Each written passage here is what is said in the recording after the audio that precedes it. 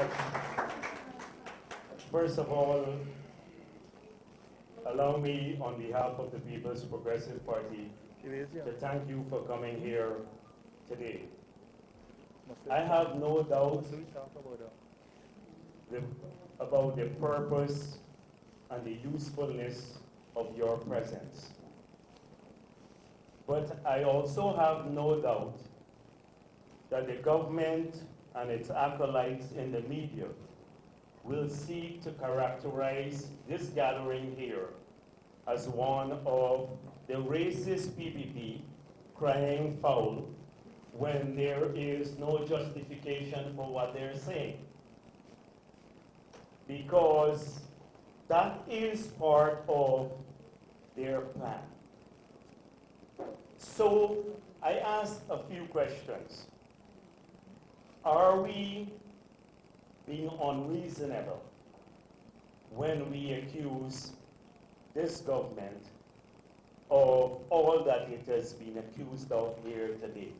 That is discriminating against people, practicing militarization of the state, victimizing people on the basis of their race and their political affiliation.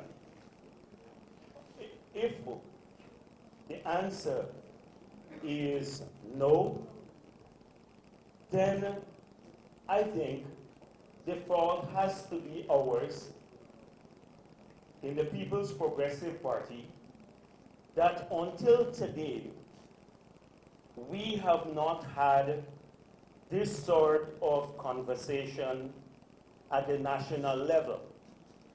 And we have, because we have been engaged for 23 years in nation building, focusing on changing Guyana for all of our people. And the records are there to show how not only our country has changed, but the lives of our people, all people, have changed.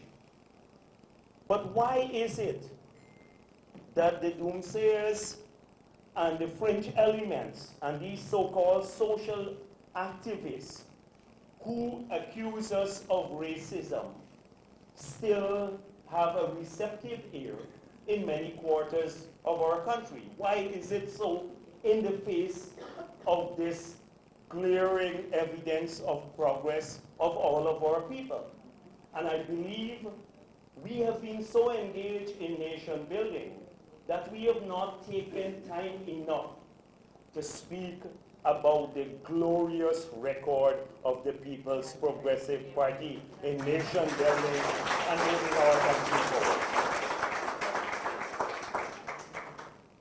And so today, earlier today at a press conference I had, I said, we are prepared to go through a fact-based analysis of the state of Afro-Guyanese under APNU, under the PNC, under the People's Progressive Party in the period 1992 to 2015, and the state today. Yes. We are prepared to do that.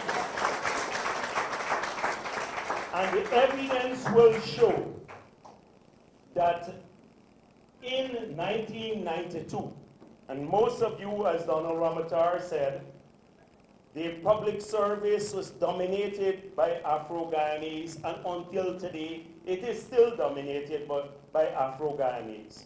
In the 70s, public servants were the middle class in this country.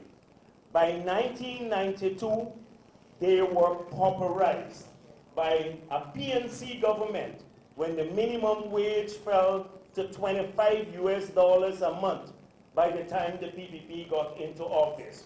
You remember the case of teachers and nurses and doctors and other public servants having to hustle outside to make a living because the public service salary was not adequate to maintain a decent life, to even feed their family. That's the PNC's record with Afro-Guyanese, pauperizing the public service because they were fixed income earners. Contrast that with the situation when we left office, from where we took over. Wages in the and salaries in the public sector have moved up in a real terms by over 600%. We have moved the public servants back into the middle class in this country. That's our record. If you look at how many Afro-Guyanese owned a piece of land in 1992, you will find at least 40,000 more who own a piece of land in 2015 than in 1992. If you look at the number of vehicles owned by Afro-Guyanese in 1992 and compare that with today, then you will see hundreds of thousands of vehicles more are owned by Afro-Guyanese. If you look at black-owned businesses in Guyana, because in 1992 there was practically no business, not government, not private business. But if you look at black-owned businesses today in Guyana, from hairdressing services, taxi services, security services, computer services, contracting services, companies, supermarket services, you will see at no point in our entire history from slavery to today, that Afro-Guyanese have owned that many businesses, and most of that growth took place in the 23 years of the People's Progressive Party. And you know why I'm mentioning this?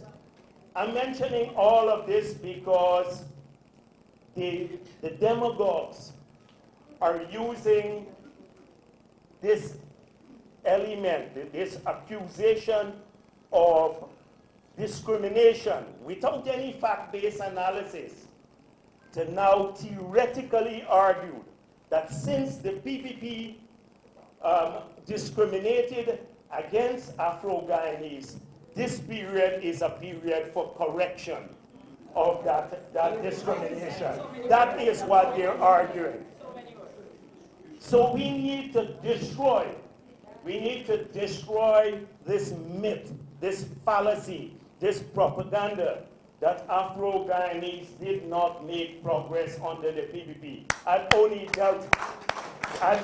dealt with one element, but in every single area, in terms of rights, if you look at the changes to our constitution, we have one of the most progressive constitutions in the world. We have serious protections and separation of power. We've respected the institutions that Anil Nandalal spoke about, even when they went against the executive. They ruled against the executive. We respected their ruling. The complaints before the Ethnic Relations Commission asked Edgehill. The Ethnic Relations Commission investigated all of those complaints about hiring in the public sector and private sector and scholarships and everything else. And when you look at the reports, you will see that there has been no institutionalized racism against Afro-Guyanese practiced by the People's Progressive Party. The reason I'm telling you all of this is that one can excuse sporadic cases of discrimination because no government can answer for every person that they put in every entity.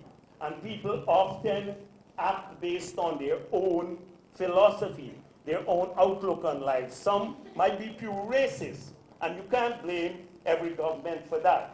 But you can definitely blame a government when the practice of racism starts to become institutionalized.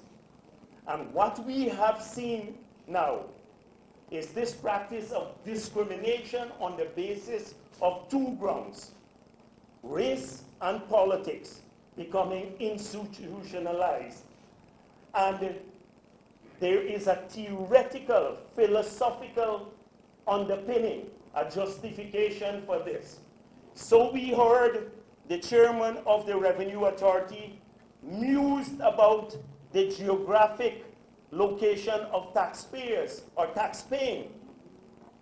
It was not the geographical location of taxpaying he was talking about. It was the ethnic location of taxpaying services. We have seen another employee of the government, Eric Phillips, argued that Afro-Guyanese only own 3% of the assets of the country. One person, when we discussed it at our MP meeting, said Odinga Lumumba alone owned 3%. And say 3% of the assets of our country. And he argues now that Afro-Guyanese came here before even the Amerindians, many Amerindian tribes. So that somehow the state, which has acquired the same nature of the colonial state, is responsible for correcting this historical wrong and must deal with transferal of assets to Afro-Guyanese based on this number that he called, which has not been tested. Today at my press conference, I asked, if you live in South Georgetown and you own a home, and the man in Essequibo Coast, and you're Afro-Guyanese, and the man on the Essequibo Coast, he owns 12 acres of land, because land seems to be the big issue. Land is the communal lands, etc. He owns 12 acres of land on the Essequibo Coast he plans to write.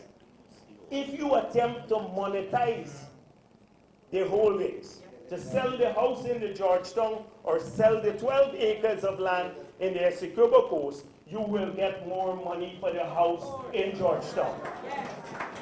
So when you do an assessment of ownership, it is by far way above what Eric Phillips has been talking about, and he's a member of this government, talking about at various conferences around the country, and using that as the basis to push the government into enacting policies that are discriminatory, Let's look at Carl Greenidge. Carl Greenidge recently said at a conference that we discriminated against Afro-Guyanese in giving national awards. Most of you know it's not true. I didn't give national awards for several years, and when I did, I had to point out to him that from the finance sector, the 5 persons who were there, Clyde Rupchun, Khurshid Sattar, Lawrence William, Donna Yearwood, and Lennox Benjamin, 3 of them were Afro-Guyanese. But they thrive on misinformation that the PPP somehow discriminated against Afro-Guyanese, and they use this all to justify, to push the government. Look at the last activity that the president spoke at. The activity to celebrate a decade of people of African descent. And 2 speakers there said, Lincoln Lewis and this Hines, they both said to the people who were sitting in the audience that we supported this government, and therefore the government has to meet our demands. This was not a political activity. This was an activity for Afro-Guyanese. They assumed automatically that every Afro-Guyanese in that room voted for PNC. Is this not racist to make that assumption? And nobody would say anything about that. Nobody would say that they're racist. If the PPP, by speaking out against discrimination against Indo-Guyanese, is accused of racism, then you have, I said today, that in this government, you have a bunch of racists, because at sometime in the past, they have all spoken about some discrimination against Afro-Guyanese. That's the first point. The second thing is that when I say this, they forget that we also speak about the political discrimination. Because two types of discrimination. Look at Carville Duncan, standing there. Look at Carville Duncan. Carville Duncan is perceived, maybe, to be supportive of the People's Progressive Party. He is before the courts now, accused of stealing $20,000 a month. That is the ridiculous nature. Facing court criminal charges against him, based on a perception which might not be true. I don't know if Carville supports the PDP, but the perception is that if you're black and you support the PDP too, you'll get confronting it. The Amerindians, the first week of this government in office, the biggest act of discrimination for the past 50 years in the Western Hemisphere took place against the Amerindians. 2,000 of them nearly were sent home. And you know what they were told? They were told that these were PYO people and PPP activists. You know what the government has done now? It has started with the litmus test of politics. Justin spoke about it. The litmus test of politics now, about who you vote for, now will determine your employment within the government. Ask anyone if the PPP in any interview required them to vote for the PPP or ever ask them who they voted for in the last elections. And then you will see the difference. And so we have absolutely no apology to make about the PPP's time in office. If you look at the allocation, budgetary allocation, through which a government practices its policies, you will see if you add the subsidy to Region 9 allocation, that's the region on a per capita basis that got the most money under the PPP, and it has always been supportive of APNU. Always been. No, Region 10, sorry, Region 10. Always been supportive of the PNC. But we did not discriminate against those people. They're Guyanese too. Eric, Hines said, this government cannot be discriminating against Indo-Guyanese because look how much money it's spending in sugar. Look how much money it's spending in sugar. And I said, well, how can we be discriminating against Afro-Guyanese? In the past, when in Region 10, we built Amelia's ward from scratch, from bauxite plants and Block 22, 2 spanking new schemes, a new hospital, water treatment plant, the roads there, markets, a whole range of other things.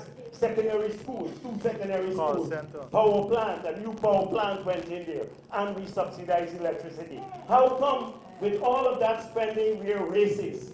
And you're arguing now because they spent $8 billion in sugar, $8 billion in sugar, then you can't, that they're not discriminating. The essence of the issue with sugar is the signal. And as I spoke about the theoretical underpinning, the quiet whispers about this transference. So sugar is PPP support, Indian people. So yes, we put in $8 billion in subsidy, but we can't find $1.7 billion to keep Wales open. But we can write off $20 billion for DDL, and we can then subject the taxpayers to a liability of another $60 billion for that one company. Or we can pay people $1.7 billion because we don't have confidence in the appeal process. But we can't keep Wales open where 25,000 people of all races, the entire West Bank, depend on that industry. It's the choices you make with the money. And so when we look at the wasteful expenditure, you can spend $1 billion on this white elephant at Durban Park. And you have no, you don't want to see it then. And $1 billion on dietary and bringing back the people's militia. But you can't keep Wales open. And the $80-something billion of debt I said to the government, if we disaggregate that debt, you will see a significant part of it is long-term debt. They were taking, and if we offset that against the money, the 115 million US dollars that we got from the European Union, the debt would be significantly reduced. Gaisuco is carrying debt.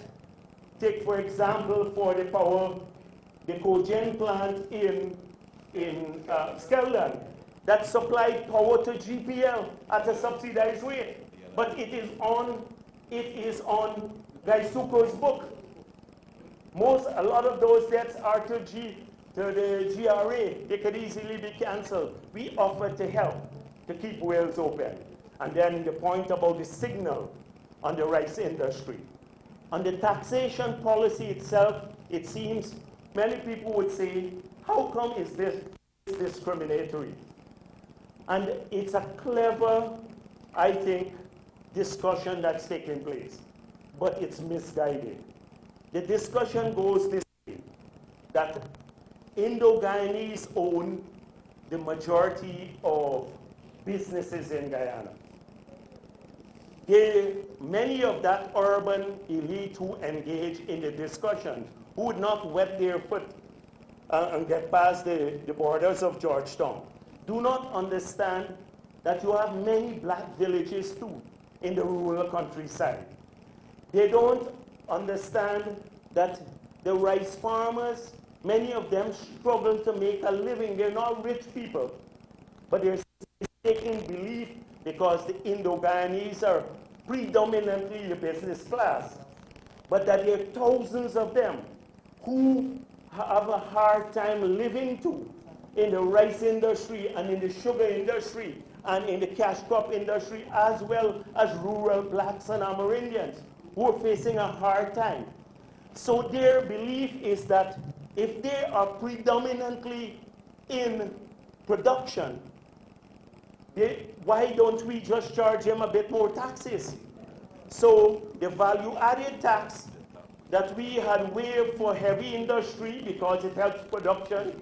If you bring in a tractor, a combine, a excavator, a skidder, etc., you don't pay the value-added. They surreptitiously reintroduced it. So 16% more you have to pay. And one would have wondered why, if I mentioned the steel, because the steel goes to everyone, but it seems as though it's an assault on the productive sector. And the productive sector in their work thinking is primarily Indo-Guyanese driven. It's a misguided policy. Our country is integrated. I went to the village next to Dartmouth, Westbury, and I sat in Westbury, and the guys came over from Dartmouth, and they said to me, when the PPP was there, y'all used to eat, but we used to get the crumbs. With these people, we don't even get the crumbs. So, if you don't help the rice industry, the black workers who work from Dartmouth and many of the other areas with the rice farmers, etc., they too lose their jobs. I remember one day when they had a fire, when we had street protests and stuff, and we had a fire on Regent Street, and the staff was all standing outside. And I said to someone, look at Guyana. Because although the building was owned by an Indo-Guyanese, the staff looked like Guyana, like our people. You had Amerindians there, Afro-Guyanese, Indo-Guyanese, all losing their jobs. And this government needs to understand that they can't hurt a large section of the country without hurting everyone. The next thing about the military, I've heard things said about the military. I support our military. I believe our military has grown in professionalism from the days we took over. We never asked them to perform political tasks, and we hope they maintain the professionalism, and we'd always support our military. What we're against is not the military, but this attempt to militarize and to use methods that are not provided by our Constitution or several of our laws in the process. So I don't have a problem with a military man competing for a job too. Why? We need everybody. A military person, in fact, I had said, Roger, one time, that our soldiers retire too young. So we must ensure that when they retire, some of them retire at 45, and the senior ones at 55, I think. And I said, get another skill. I asked the chief of staff to see that people started getting another skill, because if a person finishes work at 45, you still have many, many years ahead to contribute to this country. But what we're opposed to is the process through which it's done. They just handpick these people, and half of them had no connection. They're military from abroad who had retired a long time back.